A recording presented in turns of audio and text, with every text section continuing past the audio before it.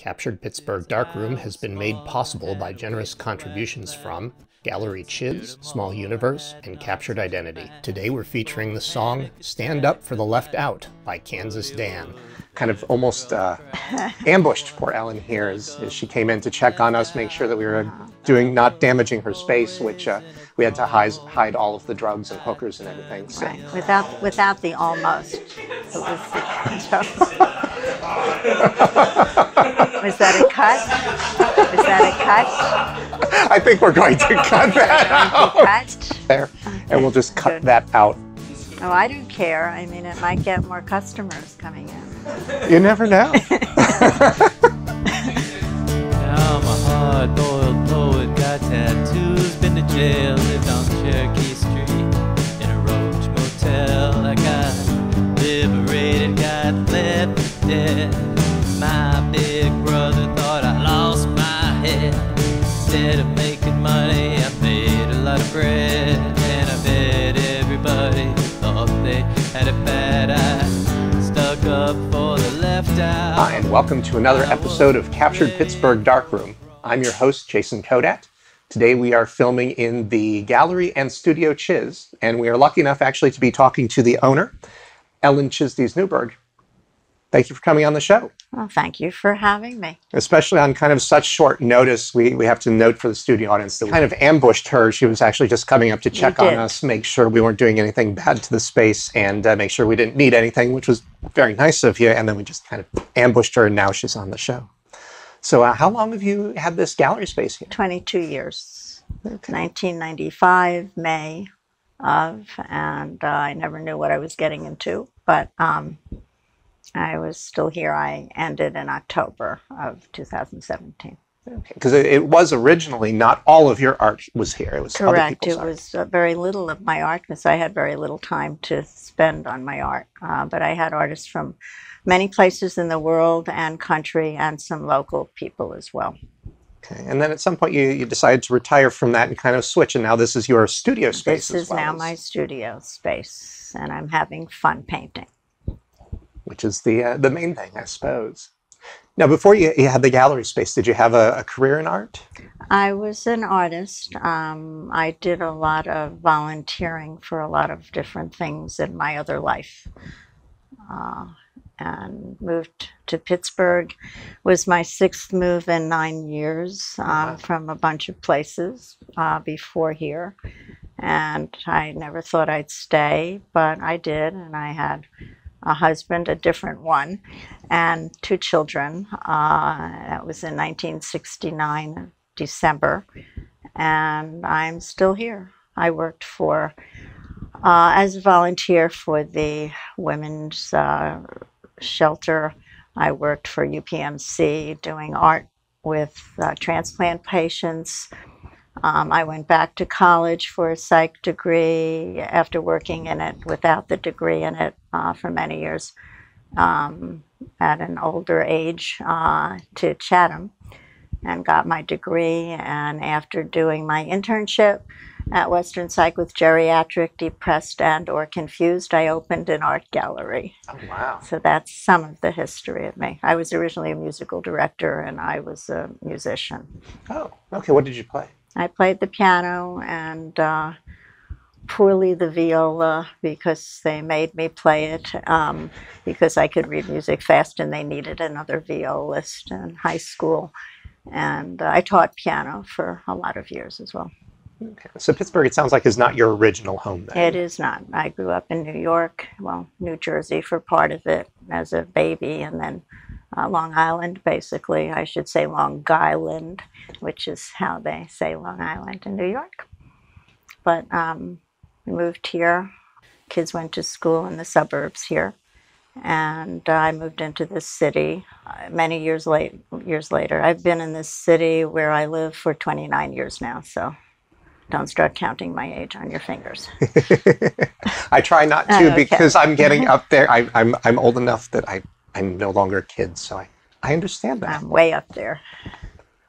Now, when you had a gallery space here, did you specialize in any particular genre of art? Well, I had mostly contemporary arts. They were artists who were all alive. At one point, there was a gallery next door, and her artists were all dead. So we decided that we weren't competing with each other. I had work from artists from lots of places in the world, basically because I felt that a lot of the local artists were seen in a lot of places all the time, and I didn't want the work to be stale. I like outsider art as well, and I had a number of outsider artists from lots of other places as well. Okay, very good. Well, we're going to take a very short break, and when we come back, we're actually going to talk about your work, but we'll take a very short break for these messages from our partners. Join Captured Pittsburgh at the next unveiling of the Shadyside Open Air Photography Gallery on Thursday, July 5th at 7:30 p.m. Meet the artists at 7:30, and the gallery will be unveiled shortly thereafter at 8. This episode of Captured Pittsburgh Darkroom was filmed at Gallery Chisdes. This features the abstract work of Chisdes Neuberg. You can see her work online at gallerychisdes.com or visit the gallery on Ellsworth Avenue in Shadyside. So welcome back. We're still talking to Chisdes Neuberg, the owner of this great space that we've been filming in this week. And now that we're back, we're actually going to talk about what sort of art you're doing today. Well, I'm working on 3 separate series kind of at the same time. I'm known for abstraction.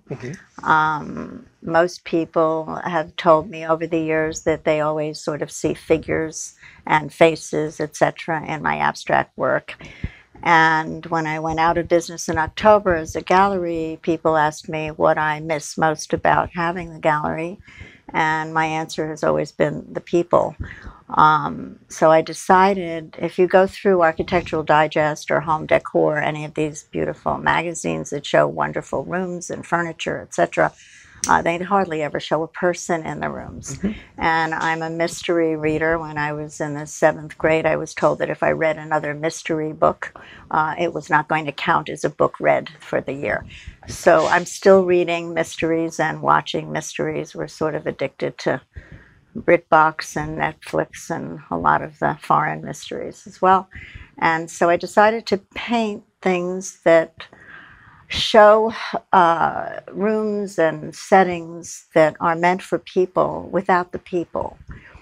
And yet they imply the use of the things like chairs and tables and dinners and televisions, that there would be people there. And getting halfway through the series, I started realizing that it also shows loss, because at my elderly age, I have lost many of my friends.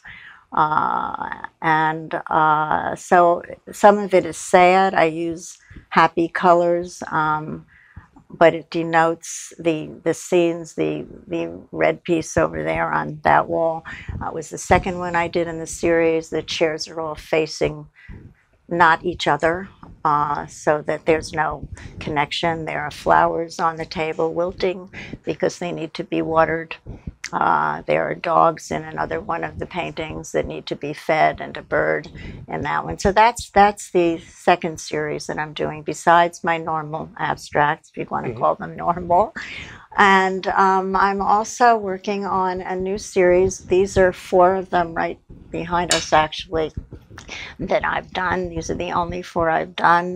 This one was the first, this was the second, this was the third, this was the 4th. I won't go into detail about them, other than that when I did that one, it was darker, not my usual colors, and I wanted to paint in brown and red together because I never have. I usually have lighter colors. And when I started painting, it reminded me of what's happening every night on the news with Hawaii. And so it's called Hawaii.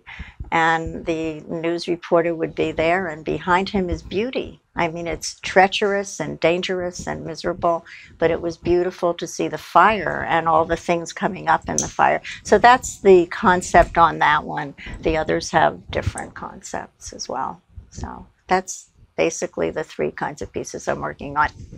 There's one back there I was working on yesterday all day. It's still in process, but I'm so far happy with it. I can't paint small. It appears that that Yes. is true. I seem to need a big canvas because I keep wanting to put more and more on it. So that's how it works for me. That makes sense, because I think that might be the smallest one here, and it's 4 feet on a side. It's, Yeah, and that's little. That's a small one, and it's actually a toilet seat. It's called the throne, and it's again meant for people's use, but there are no people in it. There's a bunny rabbit in there, though. and if we wanted to see more of your work online, do you have a space where we can look at that? Yeah, I do. It's on Gallery, spelled GALLERIECHIZ, which is .com, and I'm still using the same website that I used when I had the gallery as another gallery, but it's now me. I'm being selfish now, and that's it. So you can, we just got them all on the website. Actually, everything that's current that I have is actually in this room or on the website. And of course, if you'd rather see them in person, you can come down here to the studio and gallery space on Ellsworth Avenue in Shadyside. Thank you. It's hard to see abstracts in a picture, actually, so I encourage it. I'm here almost every day, not Sundays, but most other days, painting and doing my thing, and I'm enjoying it. I've rented part of the space here too to another artist who is also coming in. She started June 1st, and so she's another person whose work you can come in and see. Her name is Kim McIninch. Excellent. Well, thanks for coming on the show. Well, thank you for having me, Thanks. and I wish you good luck with all of this that you're doing good work with. So people should come and see your displays on Walnut Street. Thank you.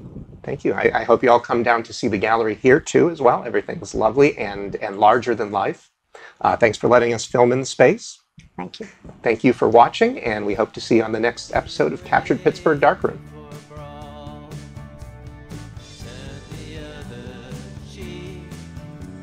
This has been a production of Captured Cities. Captured Pittsburgh Darkroom is produced by Jason Fait, Adam Thomas, and Jason Kodat. Production assistance for this episode was provided by John Hall and Dave Perlowski. Copyright 2018.